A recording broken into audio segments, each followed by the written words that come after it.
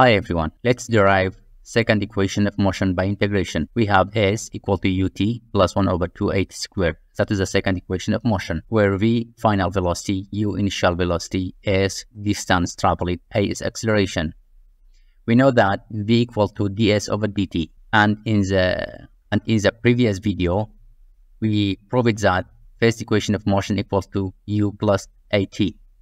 If you just replace v by uat in this equation, we will get u plus at equals to ds over dt. If you take ds to the left-hand side, this equation becomes s equals to u plus at all times dt. If we simplify this equation more, we will get ds equal to u dt plus at dt.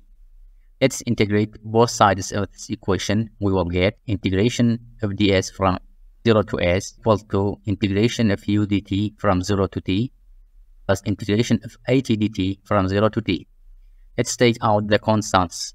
It becomes integration of ds equal to u integration of dt plus a integration of t dt. Just by integration of this equation, we will get s from 0 to s equal to ut from 0 to t plus a times t squared over 2 from 0 to t. If we just put the boundaries, we will get s minus 0 equal to u t minus 0 plus a t squared over 2 minus 0 squared over 2.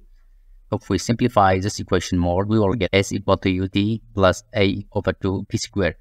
That is the second equation of motion. Don't forget to like the video and subscribe our channel. Bye.